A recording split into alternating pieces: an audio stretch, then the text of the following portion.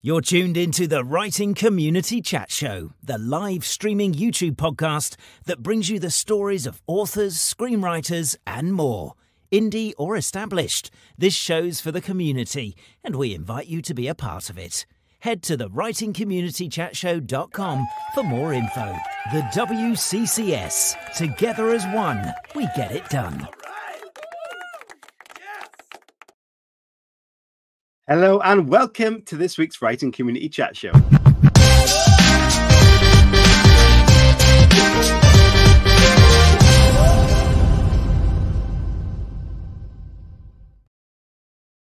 Hello everybody and welcome to a Wednesday edition of the Writing Community Chat Show. It's a great time to be doing an extra show. We used to do a show every Wednesday as well as Fridays, but obviously time restrictions caused that become a bit of an issue.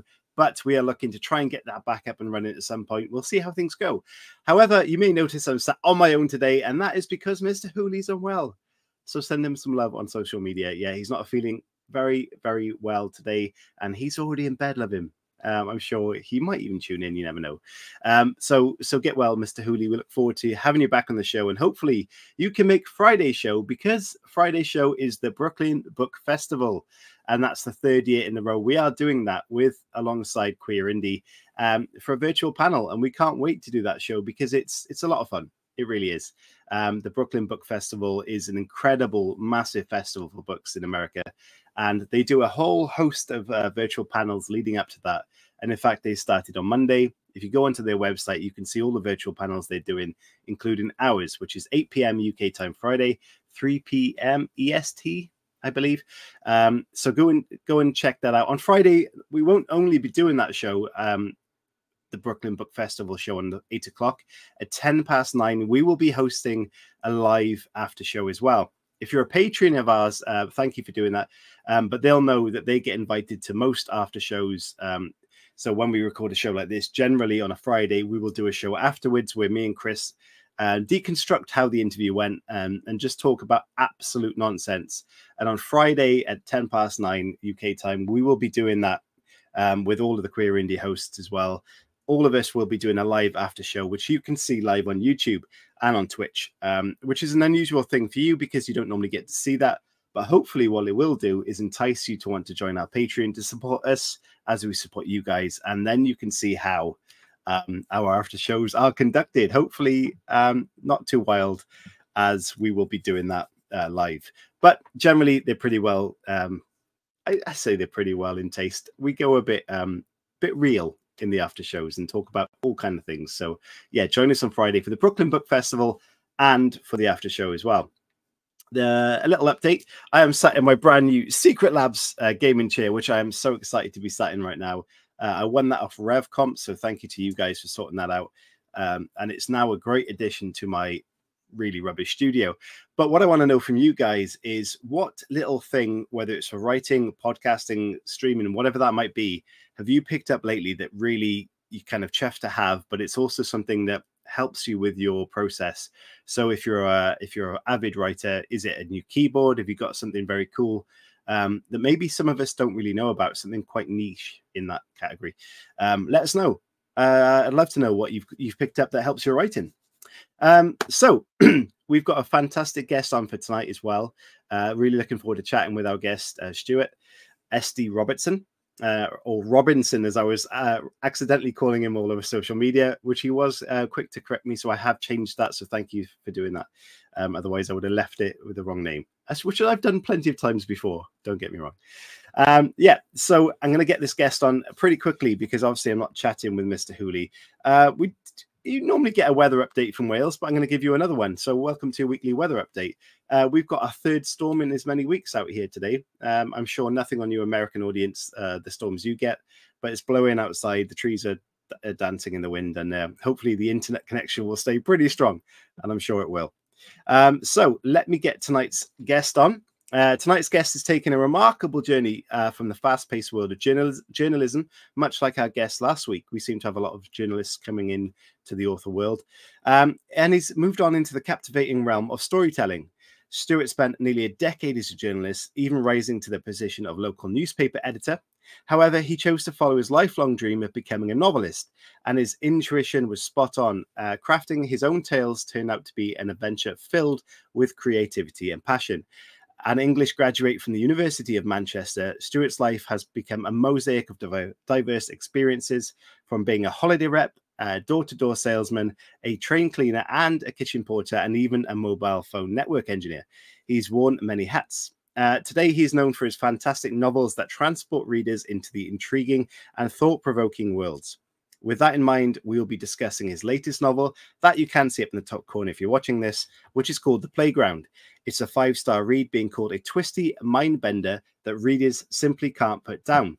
Ladies and gentlemen, please welcome the fantastic Stuart Robertson. Hello, Stuart.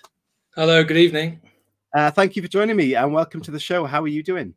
I'm very well, thank you. Thank you for having me. Absolute pleasure. I mean, it's great to see people going and finding their feet, talking about all of the careers you've had. But before we get into all of that and your backstory, let everybody know where you're coming from in the world right now. I am in Rossendale, just north of Manchester. Manchester. And what is that like in terms of the writing kind of the writing? What's the word I'm looking for? Community. Community. Yeah. Is there much of a scene in Manchester? I do know a few writers in Manchester that I sort of got to know through a Facebook group, actually. That's a sort of a countrywide Facebook group.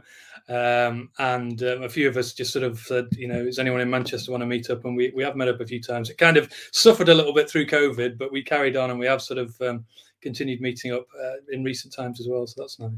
Yeah, that's really cool. I mean, how valuable as an author is that to do? And I mean, is it something you suggest maybe indie authors do, look for the local physical communities? Because obviously we have an online community here in the Writing Community Chat Show, but is it really important, and does it benefit your career to kind of go and meet those people and engage with them in kind of a local community?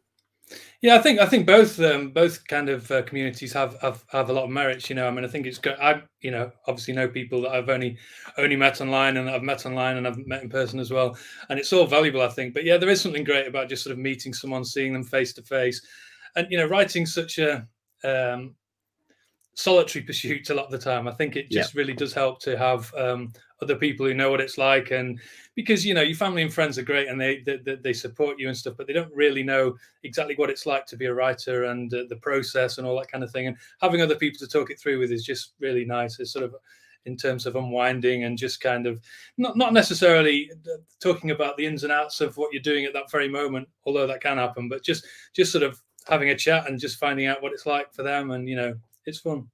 Yeah, it is amazing, the online community, how it works. And there's a lot of people that follow the show and on social media, and we communicate with them quite often. And when I went to Harrogate this year and I recorded for Pam Macmillan, it was really interesting to see people like Tina Baker, for example. She's been on the show. We've kept in touch.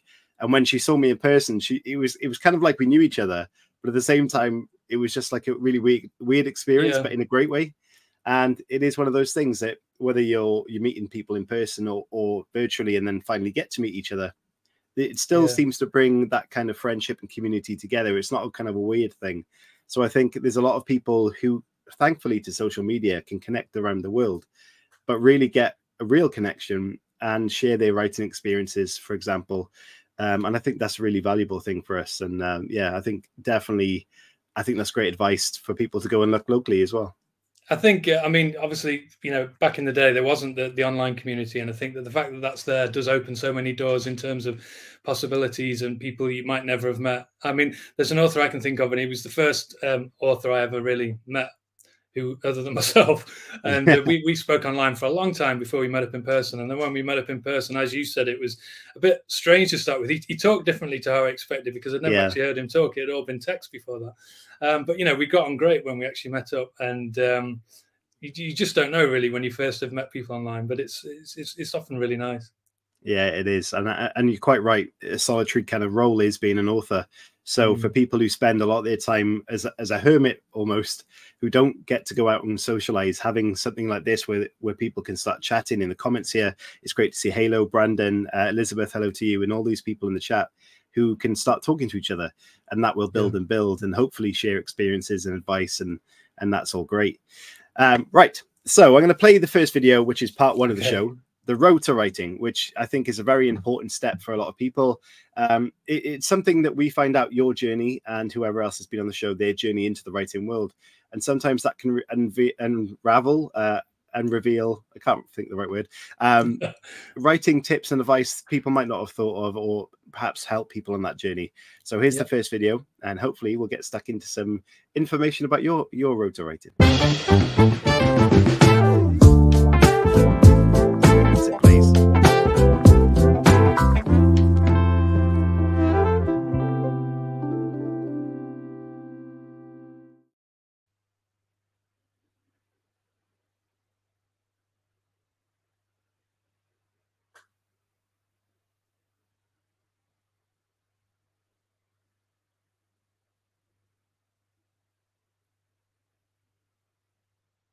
I think you're showing is muted. Oh, am I back now?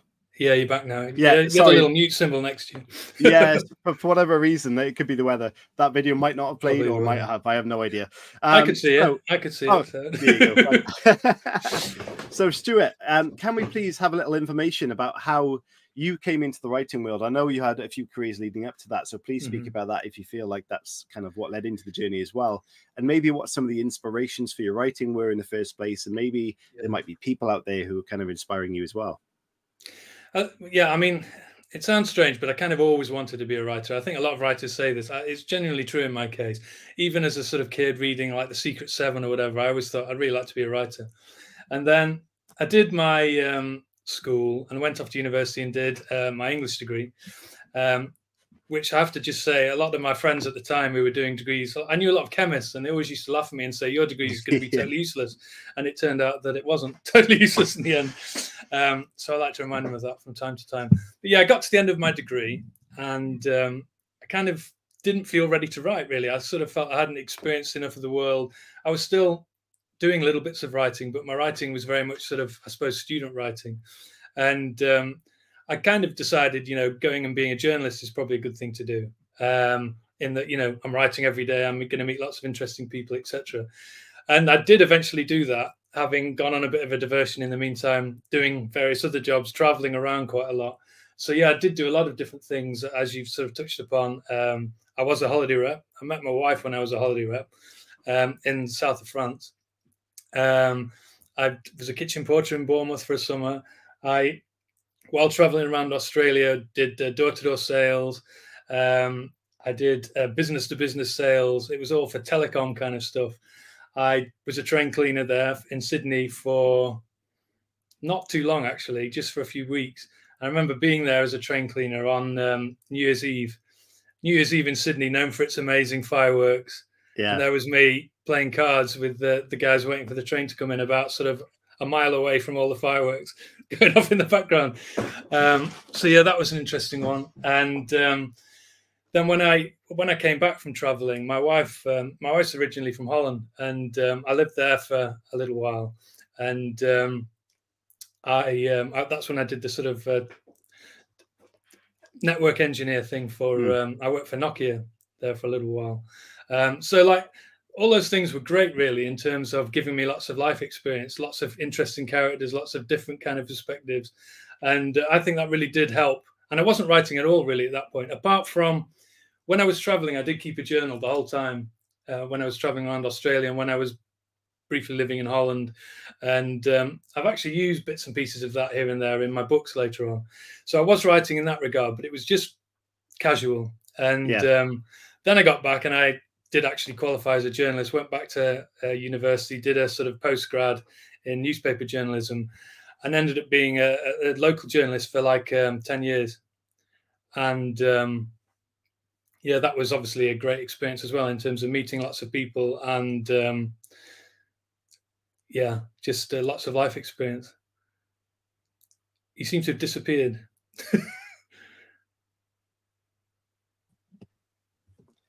You're back. Have you got connection issues? This very rarely happens. Sorry, guys. Clearly, there's a lot of wind going on, so I think things might be a bit disruptive. Sorry, Stuart. Carry on, please. Am I best to just carry on if that happens again? Yeah. Go for it. Yeah, okay.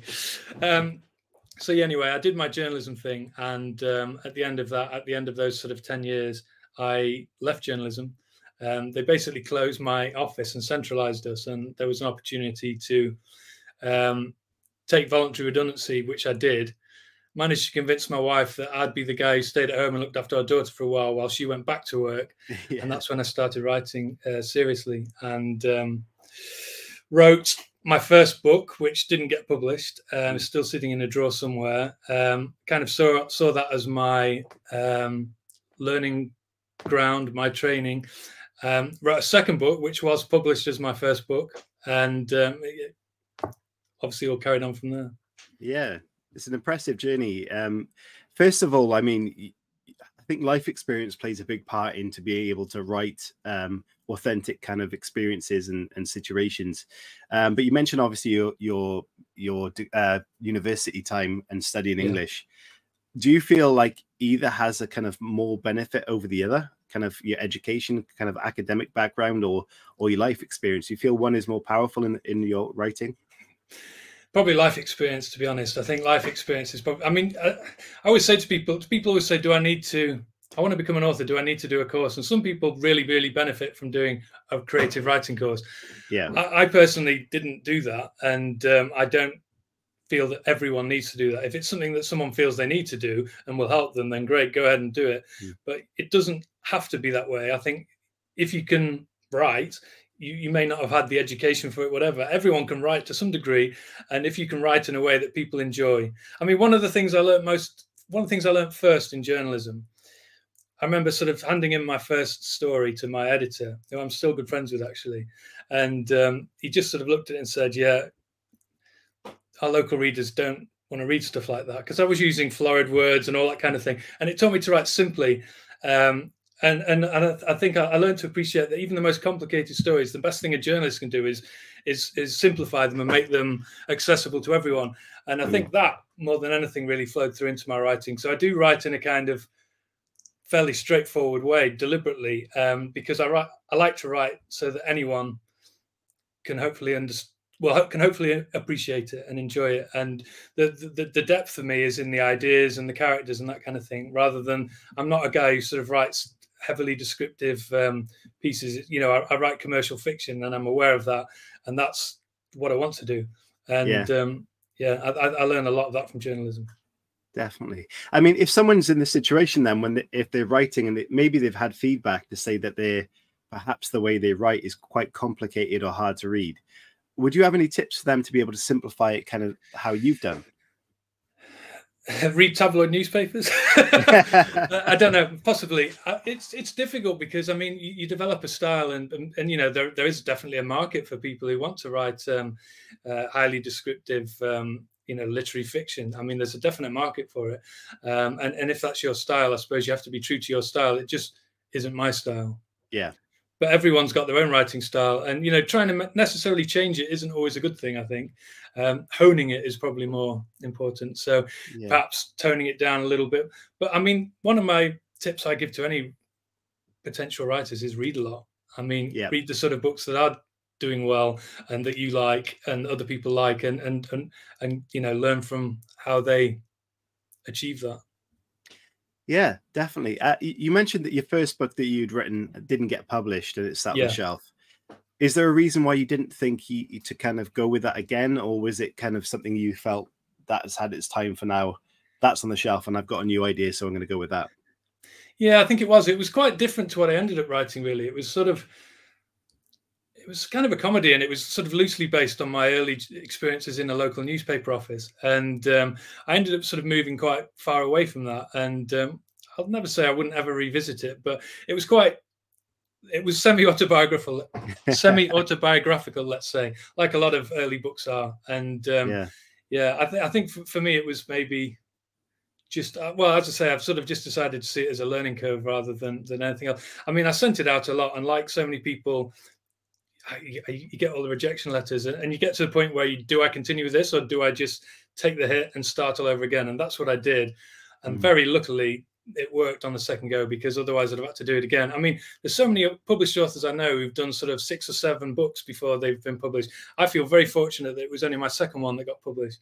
But I mean, luck's so important as well. It's a case of landing on the right desk and meeting the right agent or whatever, you know. And looks so important. The important thing is tenacity, I think. If you really want to be a published author, just don't take no for an answer. Yeah, I've heard that a few times. I think not losing faith in a project or a bunch of projects, as you mentioned, possibly 6 books later. I mean, timing, as you mentioned, has everything as well. So it doesn't mean to say that that first book might not work well on someone else's desk at another time. So certainly for some people, worth keeping hold of things and keeping hope. You mentioned that that first book was almost kind of in the comical kind of realms. Yeah. Why did you then feel the urge to go down the psychological thriller route? Well, it's interesting because this book now is actually my first psychological thriller. So the books before that I would describe them more as family dramas. So my prior 6 books, they definitely have sort of elements of a psychological thriller, and I tend to try and write with sort of page-turning sort of effects and sort of like cliffhangers and that kind of thing. But there wasn't really much crime as such, and so I suppose with this one, I decided to sort of go a bit darker. There was always dark elements to my books. I mean, my first book had a sort of a very sort of spiritual, ghosty element in that the main character dies on the first page, and basically sort of the rest of the book he's a spirit ghost, whatever you want to call it. And but there's some very dark moments in that book. There's a very nasty suicide. There's various things, and my books have had darkness, but I suppose this one I've just decided to go a bit darker. I mean, interestingly, my editor this time is actually the very first editor I had with my debut novel, and I've moved to Bookouture now, having previously been with Avon at HarperCollins, and she was originally my editor there, and she's been at Bookouture for a while, and we sort of got back in contact, and that's how I ended up moving to Bookouture, and it's really nice to be with the same editor again, actually, after so long. Yeah, she left after my first book, and I had various other editors along the way. But yeah, how do you feel changing editors? Is it kind of helpful to you? With various editors, do they all give some sort of tips that you pick up as an author and continue that craft? They do. I found it difficult in the beginning because in my first 3 books, I probably had about 7 editors, and some people experienced this, and it was just a bad timing. A lot of people coming and going. The publishing industry has quite high turnover. It slowed a bit over the pandemic period, significantly actually. But prior to that, people would often stay in one place for only a couple of years, and then they'd move along. And if you timed it wrong, you'd get one person, then you get moved to another person, and then they'd leave, and that's quite disconcerting. But different editors bring massively different things to a book. So like the first book that I mentioned, I had a second editor who came in and sort of re-edited it, and she introduced some interesting other elements that I hadn't even thought about. And so, I mean, you just got to work with it. And some editors you'll get on really well with, some editors you will find are not quite as on the same page as you are, but they've all got totally different perspectives, and you just got to roll with it, really. That's the industry. Yeah, it's interesting to, thinking about having multiple editors on one book, because as you mentioned, they've all got their own perspectives and kind of take on the story. Have you got to a point at any stage where someone's suggesting a change in the story that you kind of really don't feel is the right kind of change? Well, I mean, I think every published author would say that the first time they get a structural edit, they hate it. So there's this general rule among most authors I know: don't reply to a structural edit email for at least a day. Yeah. Usually the knee-jerk reaction is, why do you want to change that? What's wrong with that?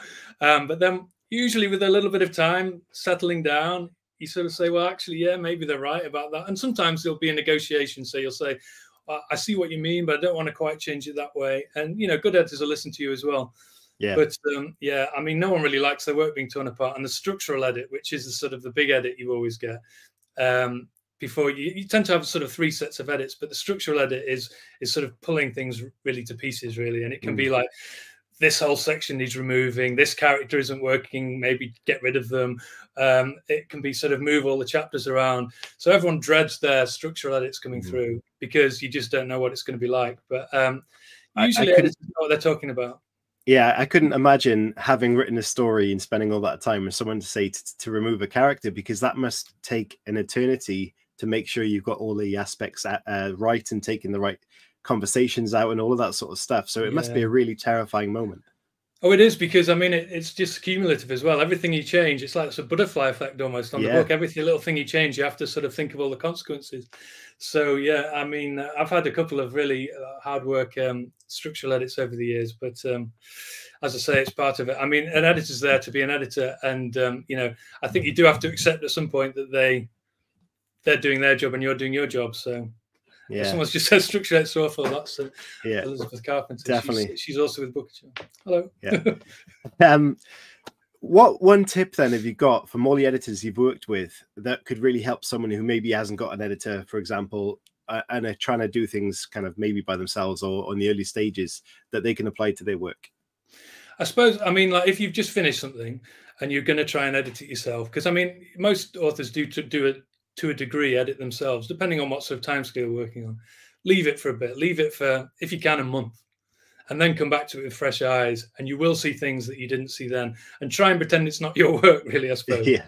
Because I mean, I used to be a newspaper editor, so I do have an editing hat that I try to wear with myself when I'm doing things, and I can be a bit ruthless with myself at early stages and change things. But the difference between journalism and publishing is that, as a journalist, if a sort of reporter sends an editor a piece of work, the editor changes it. And I kind of expected that a little bit when I went to publishing. And then it's actually, you have to do it yourself. So like they suggest the changes, but you know, it's your book, you have to make the changes. So yeah. Yeah. Oh, that's incredible. Did you find a big transition between writing for newspaper or journalism and then writing for story? Was there a big change for you there? Did you have to change much in that style? Yeah, it was different. I mean, obviously, you're making it all up rather than with newspapers. You're sort of sticking to the facts, so that's quite liberating after sort of a long time of doing that. But I mean, as I say, I mean that first book that didn't get published, I learned so much by writing that. I mean, it wasn't even actually the first attempt. I started a couple of others and did a few chapters and realized that wasn't my thing. And sort of it's about finding your voice and finding out what you're interested in. You don't always write what you like to read. I've discovered you write what comes out, really, and I don't think you necessarily. I mean, I know an author who thought she wrote crime, but turned out she wrote comedy, and she didn't realize until she went to a publisher. But like sometimes you don't. I mean, that's an extreme example, but sometimes you don't know exactly what your genre is, etc., and you just need to let it come out, and you write what you write what you write. So, from having dabbled in comedy and family dramas, and now psychological thrillers, do you feel like you're still finding your sort of genre? Yeah, I think so. I mean, it's nice to be able to sort of adapt a little bit as well. I mean, what I've tried to do with this particular book is kind of hopefully take my existing readers with me to a slightly different place. So like I've always written quite domestic set family themed books, and The Playground is very much along those lines. It just happens to have some darker, more crimey elements in it as well, really. So I'm trying to sort of bring both things together. It's something we touched on the show before, where people decide to write in a different genre, and it's often the case that people will pick up a pen name and try and use that because obviously that transition for the reader. But do you feel like if you, as you mentioned, trying to keep it along the same lines, that's often eases the transition for that reader? Yeah, I think so. I mean, the pen name thing is a tricky one because I mean, I think a lot of publishers want people to change to a different pen name for marketing reasons. Actually, a lot of it's about getting in the bookshops, and the more digital-based publishers like Booker are not quite as bothered about that. So they're quite happy to sort of work on a brand. Whereas it's not uncommon for authors to sort of be fairly successful with a first book and then to be suggested that they rebrand as a new author. Because there's always been this big obsession, particularly with supermarkets, which a lot of paperbacks are sold in, with the new thing, you know, the new kid on the block, and you know, it's a strange element of the industry. But so far, I've managed to resist changing my name. I have to say, quite lucky in that regard. Yeah, definitely. The other thing with that as well is that you might, you know, all that author platform you've built up, you could lose all of that and have to start again with that. So I guess it's working backwards to work forwards potentially in that situation. That was always my concern with it, really. I think it's sort of, it arguably benefits the publisher more than it benefits the author, because it's sort of it's like a quick fix almost. Like you'll get the new sales as a new author, and then you're back to sort of being the not brand new thing again. And I mean, some authors very successfully rebrand again and again and again, and if they can manage to do that and they can juggle all the social media of all the different people, then hats off to them. I think it would be really hard work. I mean, a lot of people do it in terms of I think it works well when you're continuing two different brands. Do you know what I mean? So like you're writing, let's say you're writing romantic fiction on one hand and then sort of dark thrillers on another hand. It wouldn't really make sense to do that under the same name. And when there's a good reason for it, I think, of course it's the right thing to do. But I think it needs to be something that authors want to do rather than something that's forced upon them. Yeah, I agree, definitely. Okay, I'm going to try and play the second video. Hopefully this works now, which is what's the story? And hopefully we're going to get a pitch from you for the playground. And often I know people are already working on newer books, so hopefully you've got this in the bag. So what's the story? Coming right up.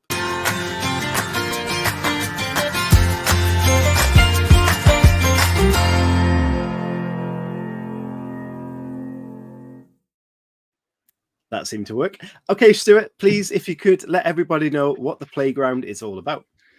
So it's a psychological thriller, as I've said, about a burnt-out mum, recently separated from her cheating husband, off work with stress, and haunted by a terrible childhood trauma. A new man enters Beth's life, having rescued a child from danger right at the beginning of the book, when she can't, and things seem to be looking up. But there's more to Billy, this character, that meets the eye. The reader quickly learns that he's up to something, and the big question really is what he's up to and what this childhood trauma is from Beth's past. Yeah, which obviously does relate to playgrounds. Yeah, well, you can see that on the cover, which in the top corner. You can see it on your bookshelf there. It stands out really well, and a lot of people say don't judge a book by its cover, but we all do. And that pops right out. It's very colorful, and you can obviously see the young girl on the swing. Where did this story kind of originate from, and why did you kind of feel that this was the right kind of story to go with? Again, I suppose it was sort of something that would move on from my existing books and take my readers with me and go darker, really. And it began with a chat with my editor about sort of moving across to Bookouture with a sort of darker book, and we just sort of played with some ideas really together, and we like the idea of this playground setting, and I sort of went away from that and kind of just had a lot of thoughts. For me personally, the coming up with the idea at the beginning is really the hard part. It's not a part I enjoy, I have to admit. Sitting down and writing it once I've got the plot synopsis is much easier, because that beginning bit, I like to not have everything nailed down totally, but I do tend to have a start, beginning and end, and I leave room as I'm writing to sort of maneuver and introduce twists and turns, because I think that helps. But that difficult part at the beginning is just getting the idea. So yeah, it was a lot of different things coming together. Someone once referred to it as a composting sort of process, and I think that's exactly true. You sort of drop bits in and think about them for a while, and it's not something you can do in a week. Sometimes you just have to go away and watch a film or just not think about it, and it's often just like at little moments when you're not thinking about it, you get a great idea and you push that into the compost, and eventually a plot forms. So yeah, it's often with characters. So with this one, it was this sort of the idea of a terrible childhood trauma. I won't say what it is because it would ruin in the book, but that came up first for me as this sort of the basis of it, and then it was like, how is that impacting on today, and what could happen today that will sort of bring that back to the fore and make for a dramatic plot, Yeah, well, you mentioned the twists in the stories that you kind of weave into them, and at the start I mentioned, which is from a review, a twisty mind bender, which is a great phrase to say about someone's book. Nice phrase. So it's a tricky thing for readers to try and accomplish, making a story with a good twist. How do you kind of approach that in your writing, and is there any tips you can give people? Yeah, it's tricky. I mean,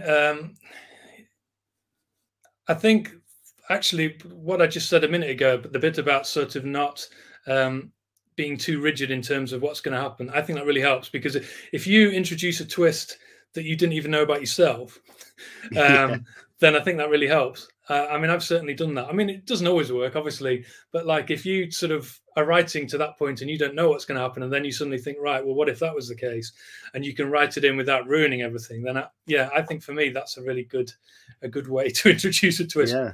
Trick yourself almost as an author. I think it's really nice for readers of your work to kind of learn how you kind of create the process. And you mentioned that you kind of have almost like a loose structure, but then is it kind of like a pantser kind of style writing for you as well? Do you kind of merge the two? It is a bit of both. If someone says, "Are you a pantser or a plotter?" I always say both. Yeah. Because I mean, publishers like you to produce a synopsis at the start of a book, and it's a process that most novelists I know hate, because actually sitting down and sort of giving stuff. I mean, the first time a publisher said to me, "Yeah, we want the plot for yours," it was my second book with them, and I said, "Oh, I can't give you that because it'll ruin the book." And they looked at me like I was crazy, and they were like, "Well, that's just what you have to do. You have to tell us what the twists and turns are, because that one had a big twist to it, and I didn't want to give that away, but you have to." So I always have a synopsis, and I do tend to stick to it, but with quite a lot of room for wriggling. I'm probably closer to a plotter, if I'm honest, than a pantser, but like there's quite a bit of pantsing going on along the way. It's a weird pantsing. It always sounds strange, but anyone in the writing business knows exactly what you mean. Yeah, if someone doesn't, basically it's using creative flow and following the characters to create the story, right? I mean, it's had great. One of the most famous. What's that? Sorry. Stephen King's one of the most famous. He just comes up with a concept and goes from there. I think that'd be really scary. I like to know where it's going. I think I like to have an idea of the ending, and then let it wriggle along the way. Definitely. Stephen King is renowned for that. I'm sure there's a lot of authors, surprisingly, who are pantsers, but there's a lot of people who are serial plotters as well. So again, that's finding your own feet in that kind of world. What other feedback have you had from this? And is there any feedback you've had from readers that surprised you? For this particular book, or just generally? It's early days, really. I mean, I tend to don't read loads of reviews. I tend to read them through my fingertips a little bit, particularly at the beginning of the journey. Obviously you're hardened to it now, but particularly at the beginning of the journey with my first ever published book, I found it hard if you got like a 1-star, like everyone does, and it'd ruin my day for a bit. And obviously you just get used to it. You can't please everyone, and some people sort of like to read the bad reviews and learn from it. I prefer to just not read them. Yeah. If you're always going to get someone who doesn't like your work, and I just think that's fine. If you don't want to like it, no problem. But I don't necessarily need to find out why. Yeah, definitely. I mean, in the audience, if you let us know, do you kind of, when you're buying a book, do you judge it by the kind of the synopsis and the cover, or do you judge it by the reviews as well? I'd like to know what your take is on that. Interesting. So now you've written The Playground. And you obviously your genres are kind of merging or changing along the way as well. What are you working on now, or what's next? Is it a similar kind of vibe, or are you looking at something new? Yeah, no, it's going to be another sort of psychological thriller, really. I'm at the sort of the stage I don't particularly like at the moment. I'm at the end of the composting when I'm looking at it and thinking, is this right? And just sort of formulating the synopsis. And it's too early to talk about, really. Oh, that's fine. It's as I say, I don't particularly like this part, but I'm looking forward to the part in about a few weeks when I'm writing it. That's the part I like. And I like the editing of it myself, actually. Structural edits, as I've touched on, don't particularly love, but like the first edit of your own work is always quite fun, I think, because you can just sort of play with it and no one else is involved. Yeah, well, if you're anything like me, oops.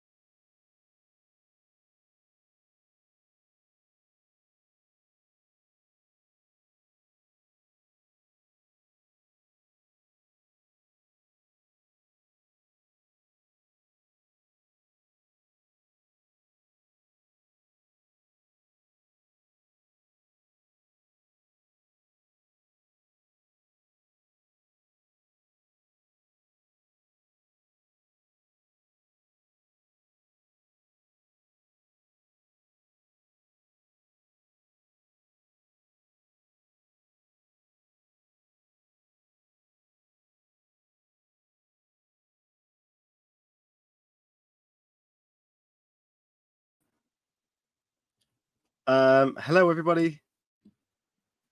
Hi. Stuart, I'm so sorry. It's all right. It cut out there, so I just turned off my camera rather than ranting. Taking a hold of the show, Stuart. Wow.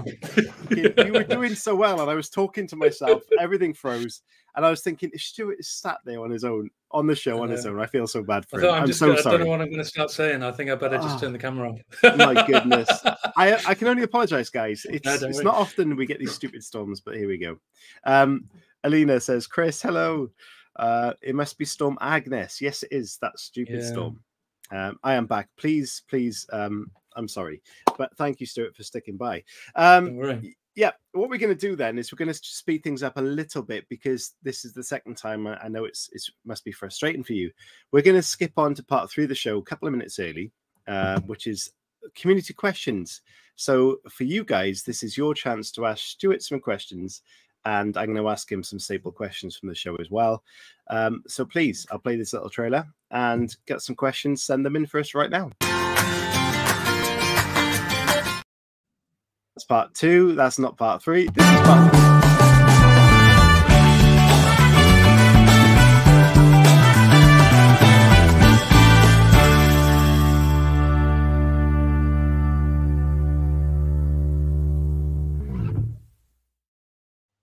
Dear. Anyway, I've gone really red. It's not happened for a while on the show, but I've gone red. Stuart, okay. I sent you some questions earlier on. Little insight to you guys. Some of them we do send because they're quite tricky. If you could take any character from the world of friction, I was going to say that, the world of fiction, and put them into your stories or use them as a character of your own, what fictional character are you going to take on and why? Can I give a couple of answers to this? So my sort of silly answer would be Rupert the Bear, because I remember when I was a young boy reading sort of getting into reading, I really used to enjoy Rupert the Bear and his sort of annual and all the sort of the mad professors in the strange world. So yeah, I'd say him a little bit, but if I'm giving a more serious answer, I've recently really enjoyed, like a lot of people, We Begin at the End by Chris Whittaker, who I don't know at all. I know a lot of the crime community know each other. I've never met him, I have to say, but it's an amazing book. And the character of Duchess, you're probably going to expect me to say if you've read it, is just an amazing character, this sort of 13-year-old force of nature. And if I could incorporate her into one of my books, I think she would be a fantastic character to use. Just a strong, amazing, jump out of the page kind of character, which don't come along that often. And you know, hats off to him. He did a great job with that one. Excellent. Okay, I know you're a lover of TV and film as well, so this can expand to that. If you could change the ending of anything in books, TV, or film, what ending are you going to change or why? There's only one answer to this question. It's got to be Lost. I mean, yes. Lost it scarred a generation. It scarred my generation, really. I have a friend now who will not watch a TV show until it's completed and he knows it's got a good ending. You know, I mean, Damon Lindelof, the guy behind it, or one of the main guys behind it, he has redeemed himself, I think, with a couple of other really good shows, The Leftovers and Watchmen. And I think they both ended well. But Lost, I mean... Oh, terrible. No one's going to tell you that one ended well. No. I don't know how I would end it, but it wouldn't be like that. I think I've actually got like show PTSD from that show, because there's things like From is currently on. Yeah, have you seen From? That's on right now. Yes, I've actually just watched it. I watched it like a couple of weeks ago. Yeah, so I've not finished this, but there's another show with that kind of concept idea of what's going on, and all I can think of. It's quite scary that it might do a similar thing at the end. That one, I'm a bit worried about that. Yeah, I'm just praying, please let it finish well.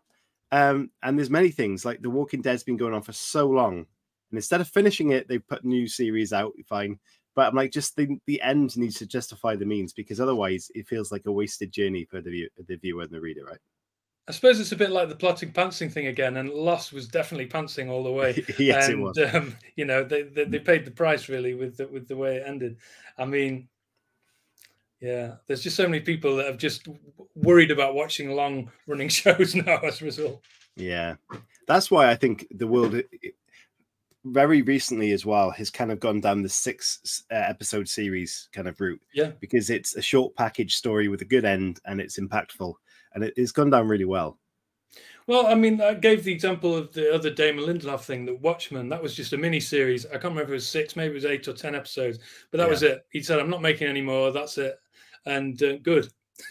It's a good length. I mean, you know, if you're just going to make 22 episodes or whatever it was with Lost over sort of however many seasons it is, you know, I mean, British series have always been 6 episodes really, and I think some of the American ones are now going for the shorter thing, and it's, you know, there's probably a lot of good reasons. Yeah, Faulty Towers was one of my favorites, and that's very short. Well, they're remaking that now, aren't they?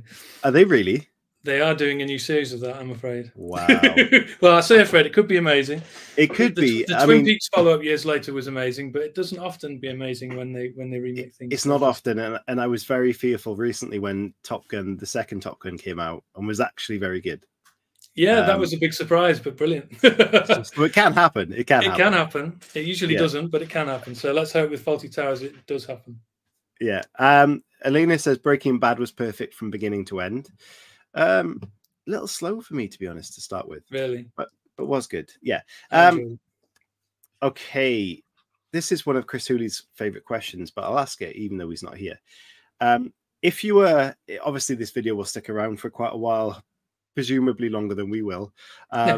If someone is going to watch this and they're going to take on your body of work and write your characters or write your stories on moving forward, what advice have you got to them?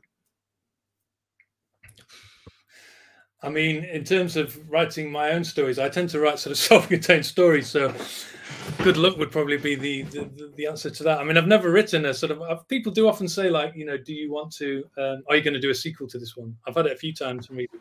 I never have done yet. So if they wanted to, yeah, good luck. I haven't really felt in a position to continue it.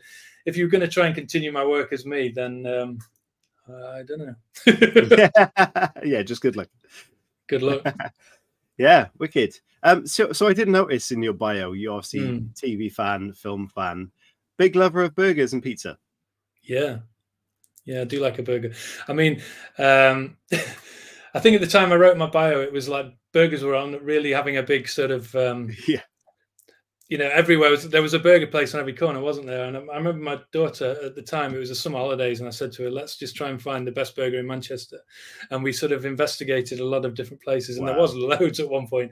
My favorite place is gone now in Manchester. There's a place called Salita, used to be really good, and they used to do these cheeseburger spring rolls, which are amazing, but it's closed. So the best burger in Manchester needs to have a new crown, but I don't know where it is yet.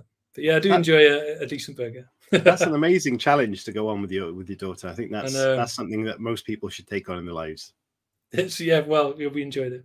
Yeah. Has love of food ever brought that into your stories?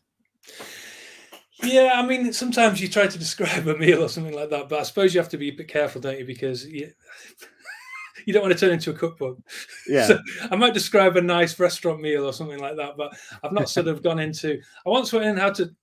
I don't know why I threw this into a book, and it's on a bit of a tangent. This, but I once described how to sort of seal along a bath in one of my books, just because it fell into the plot. Because I can seal along a bath quite well somehow. It's a sort of DIY skill I picked up along the way. So I slipped that into my. I think it was about my 5th book. Yeah. I don't know if anyone noticed, but if anyone needs to know how to seal a bath, it's in How to Save a Life.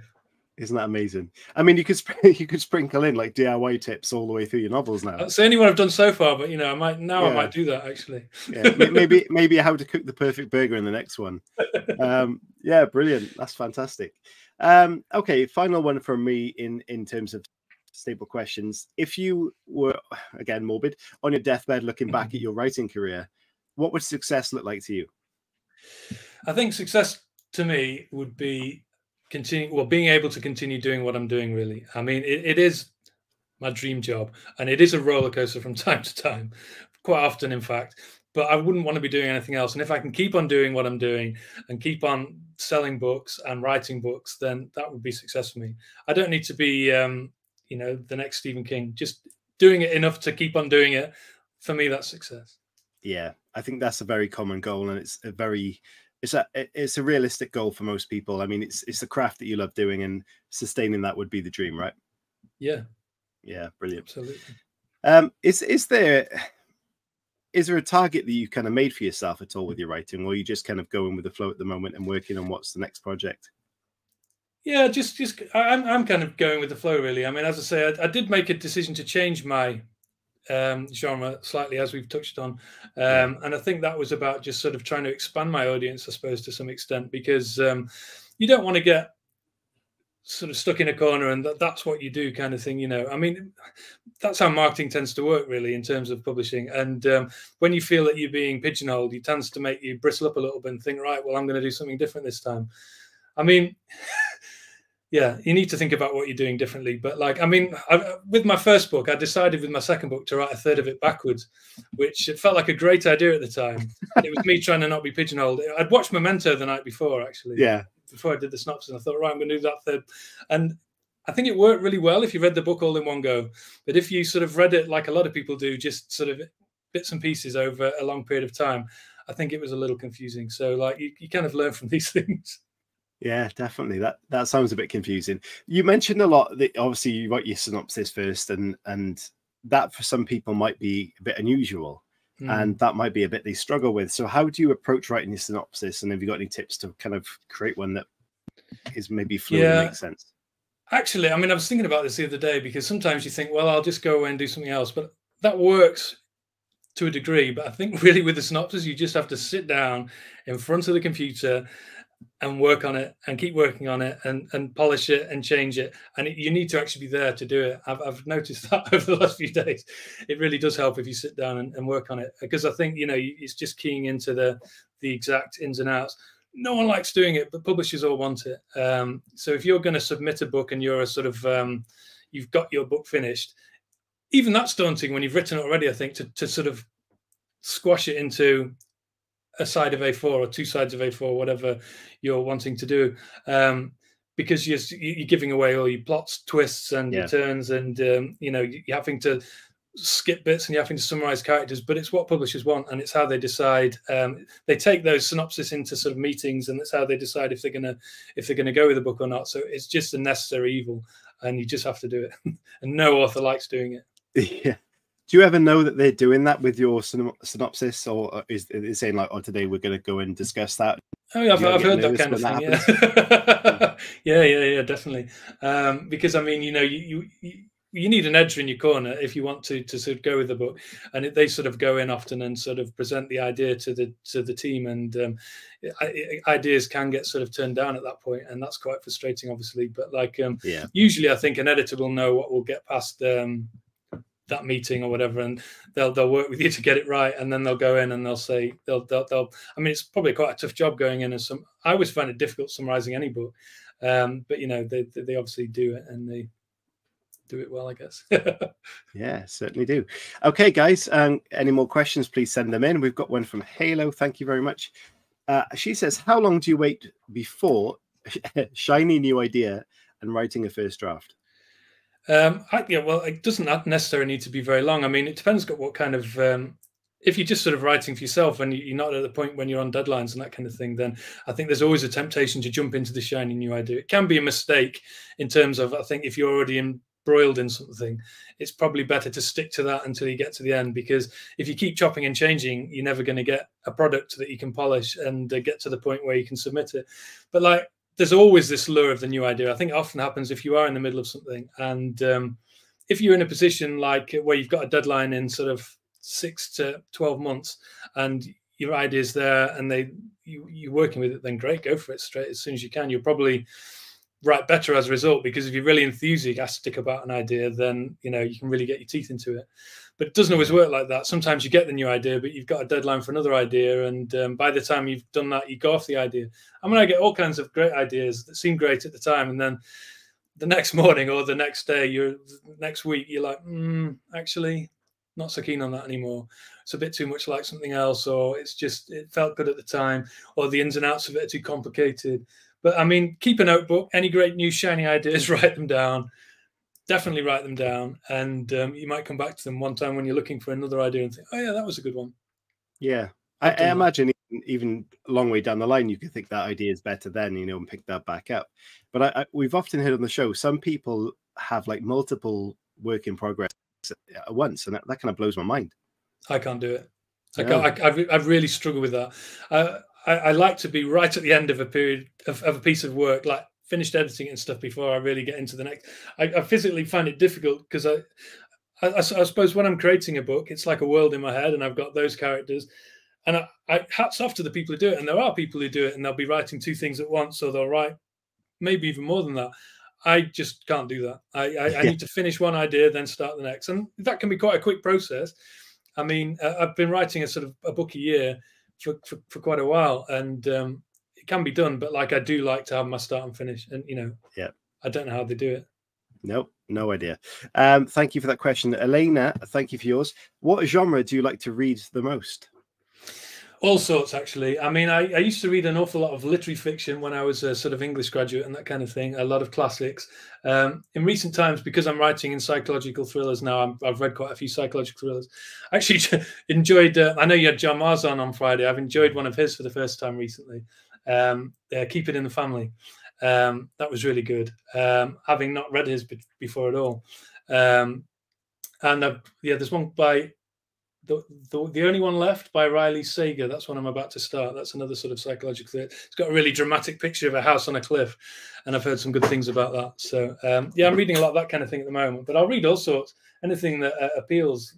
Don't read that many comedies, if I'm honest. Yeah. Don't know why. I like comedy films and stuff, but I don't tend to read many comedies. What's your favorite comedy film? Groundhog Day. Oh, nice. Excellent.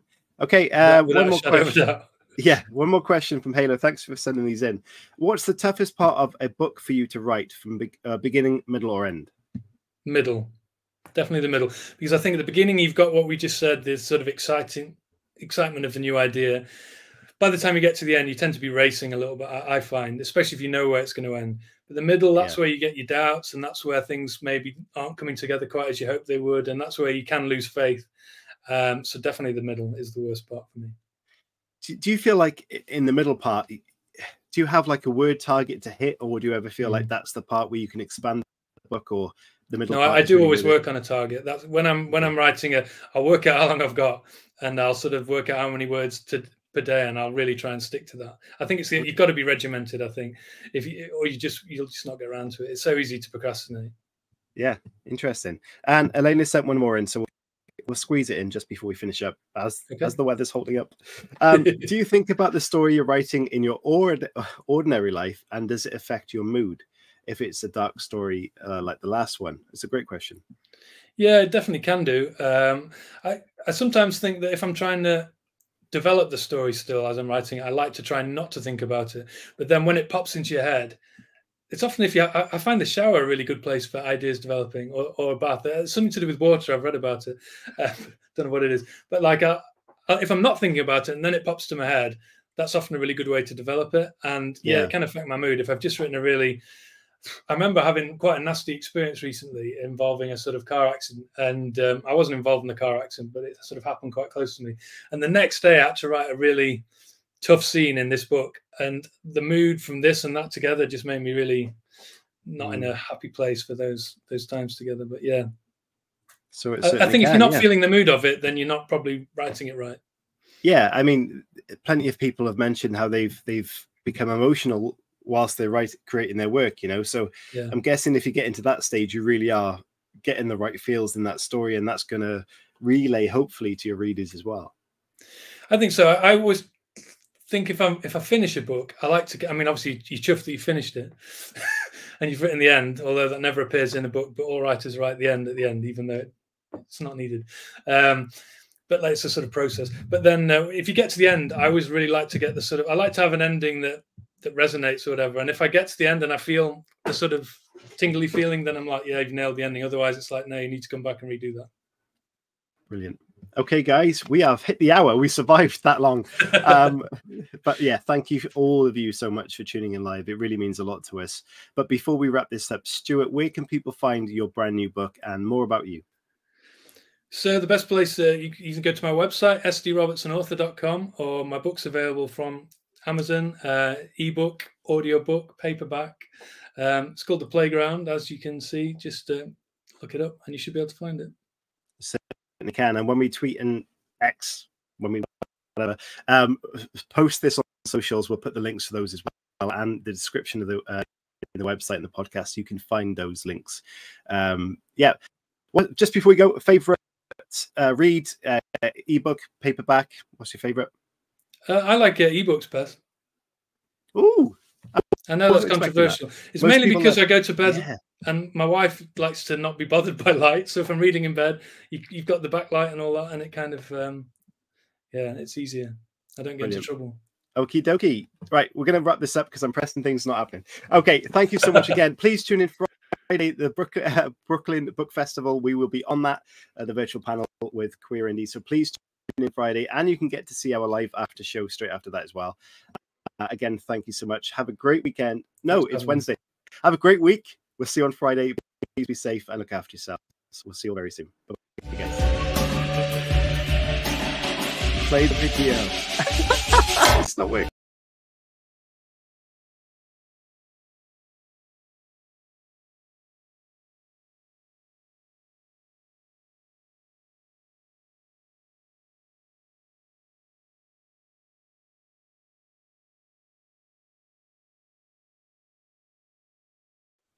That was fun. I think we're still live. I don't know what's going on here. Okay. Yeah, if we're still live, hello. I'm trying to end the show and it's not happening. Stuart, just close it down, and I'll try and look back. No oh, hang on a minute.